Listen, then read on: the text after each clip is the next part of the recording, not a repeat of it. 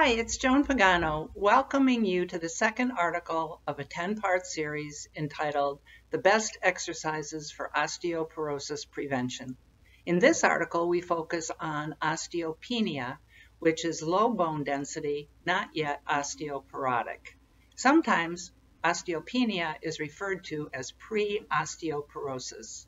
It's a risk factor for developing osteoporosis, but does not necessarily lead to it. So if you have been diagnosed with osteopenia on a bone density test, there are plenty of exercises that you can do to maintain your bone density and offset any further bone loss.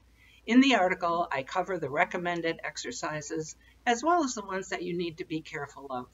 So please read the article, learn from it, share it with anyone who may benefit, and let me know how you find it. And remember, this is only the second article of a 10-part series entitled The Best Exercises for Osteoporosis Prevention. So keep tuning in as we release one article a week. Thank you.